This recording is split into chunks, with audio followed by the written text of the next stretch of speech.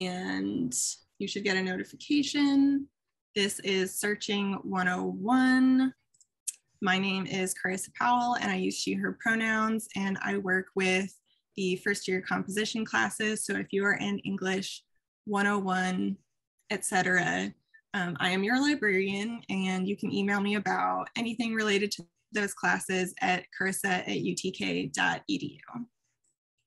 And my name is Mikayla Wood, and I am the graduate teaching assistant in the Teaching and Learning Programs department. So starting off today, we're going to do a Slido poll, and we're just really interested in learning what you're hoping to get out of this workshop. So you can either access this poll by scanning the QR code on the screen with your phone, or you can go to slido.com and enter that code. And as you guys answer, the words that you, or whatever you respond, will come up on the screen so we can all view that. Awesome. So I see somebody put best search terms and or not. Searching tips, I like it. Awesome. Thank you so much for responding. These are great answers, and I think we're going to go for some of those and some other stuff. So we're excited to talk to you guys today.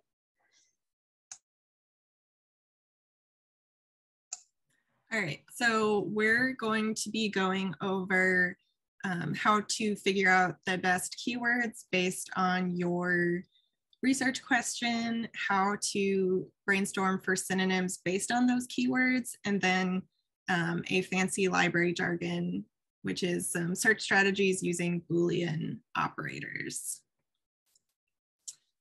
So we're gonna kick it off by starting to talk about some keywords.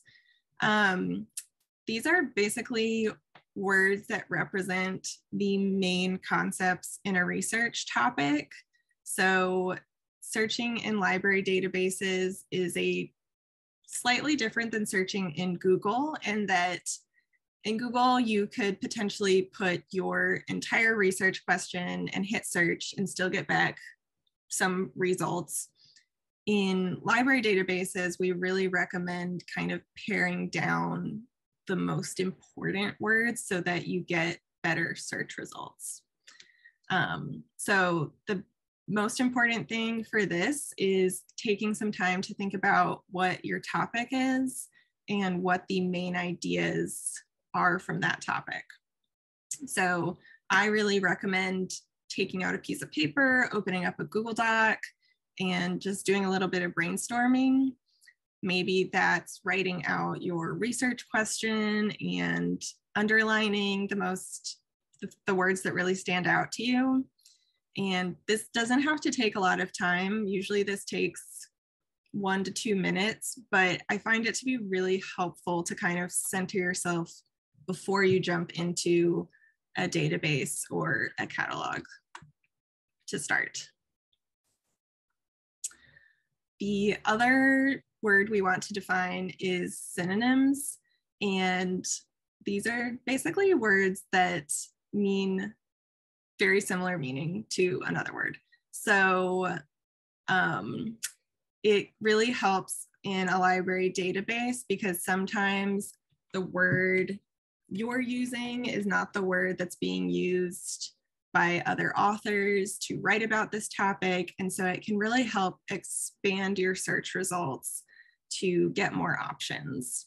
And we have time later on in this workshop to practice coming up with keywords and synonyms. So this is just a little preference before we get into that.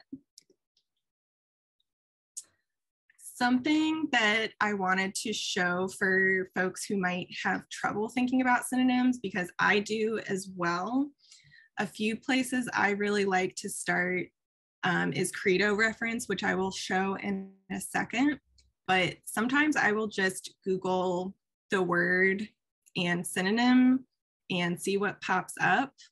I have found this to be really helpful sometimes because if you're so deep into your research question, sometimes it's hard to think of a different way to say something. And so I strongly recommend just going to a thesaurus, typing in your word, and just seeing what else is out there. You are also always welcome to reach out to a librarian for help. This is something we all really love working with students about, and so we'll show at the end how to get help. So I am gonna demo Credo Reference, which is a tool everyone has access to through the University of Tennessee libraries. If you get to this from the library's homepage and you're off campus, it will ask you to log in with your NetID and password, but this is something you have access to 24/7, wherever you are in the world. So does anybody have a topic they're currently doing and want to pop that into chat, and I will do a little demo search on your topic? Ooh, we have one child policy. Thank you so much. All right, we're gonna do one child policy. Credo Reference is kind of like a very academic Wikipedia in that it's a reference source. So it's not a secondary source, but it is a really good place to start and brainstorm. So you can pop your search terms in right there, but you could also come down here, like maybe you don't even have a topic yet. This is a great place to come and be like, ooh, I'm really interested in like the coral reefs or grasslands and national parks, and you can kind of brainstorm from there. But because we have a topic, we're gonna hit enter. And this is what your search results are going to look like. I'm gonna zoom in just a tiny bit. So it gives you, this is from the Encyclopedia of Environment and Society. So this kind of gives you a definition. So if you do have to cite a definition in your paper, this is a really great place to come to. And these are some key concepts. So when we're talking about keywords and synonyms, another place to search is maybe one child policy, only child, birth order.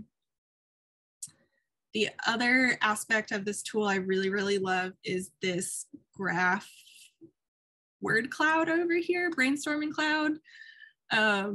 And so basically you have one child policy in the center here, but it lists other areas that are researched about a lot. And so maybe we could go over to zero population growth. You could click on that and the graph will change again. And it will then bring up a definition of zero population growth. So, and it will also save all of your search at the bottom here. So you can always get back to one child policy. But this is just a tool I find to be incredibly helpful in the brainstorming phase, which will lead to really more productive searching. So this search tip is basically do a lot of brainstorming before you even get into your searching. All right, and thank you again for the person who volunteered their topic. I hope we find some great stuff for you today. Awesome, so moving on to some Boolean operators. So Boolean operators are conjunctions that can be used in between search terms to help either expand your search or narrow your search. And they're important because they help make the search process more efficient for you, the searcher. And they allow the searcher to customize the search in a way that gives you the type of results that they are looking for. Like databases can be really intimidating because there's so many different articles and resources, but using Boolean operators can help searchers find more relevant information. And I think it's particularly useful whenever you're wanting to expand or narrow your results. So for example, at the beginning of your search, when you may want to get as many results as possible, you would use the or Boolean operator, because that would give you this or that.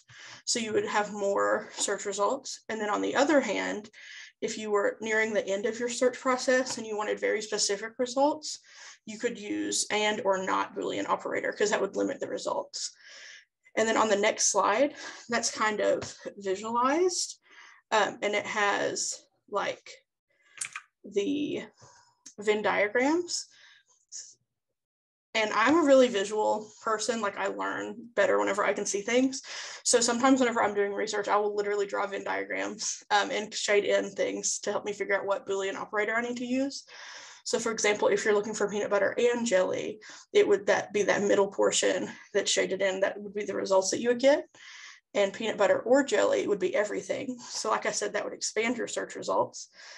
And then peanut butter, but not sandwich, you would just get peanut butter as your search result.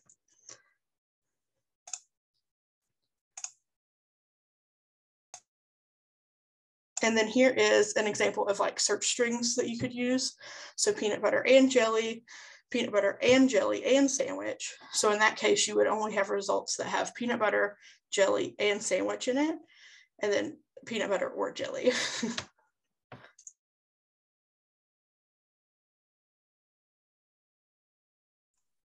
All right, so now that we have talked a lot about the whys of some of these things, we want to let everyone get a chance to practice.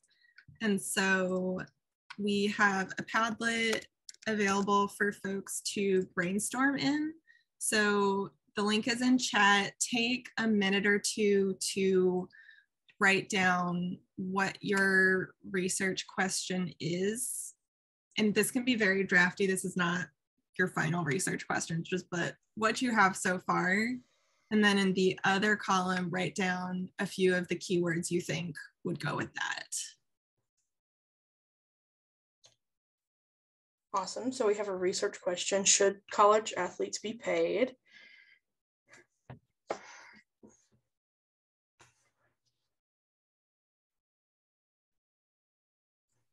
And then it looks like the keywords they came up with were college athletes and paid.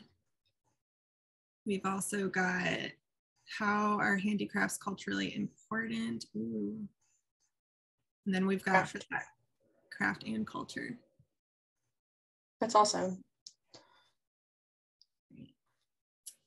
For these, Mikayla, what would you think of as some synonyms for some of these keywords? You could do, maybe for college athletes and paid, you could do something like reimbursement, or I know like NIL deals are a student. And then crafts, you could maybe do hobbies, perhaps.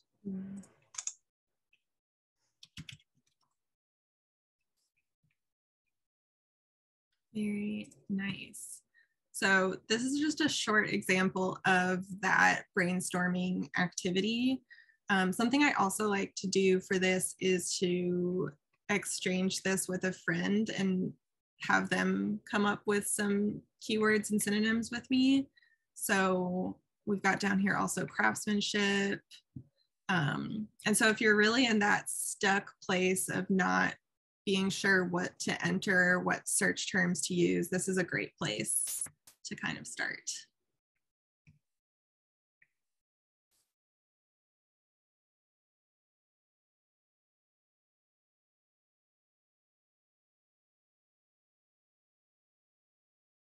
I also realized that we could come over here because I wasn't thinking of a really great thing for like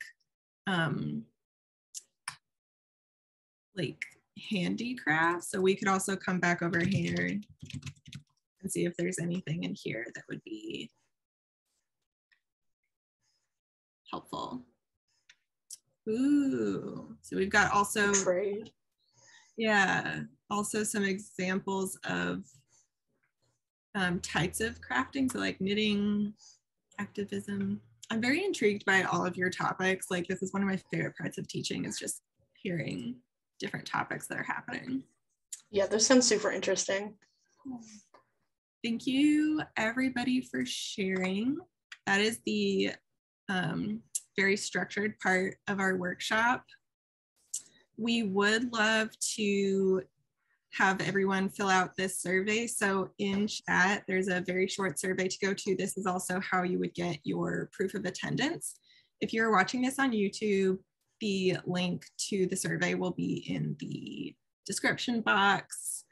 So everyone take about a minute or two to fill out the survey. And then we would also love to see you next week on Thursday, February 10th at 1 p.m. We're going to be going over secondary sources. And so we'll be drawing on all of the kind of skills we talked about today and putting that into how to find those secondary sources.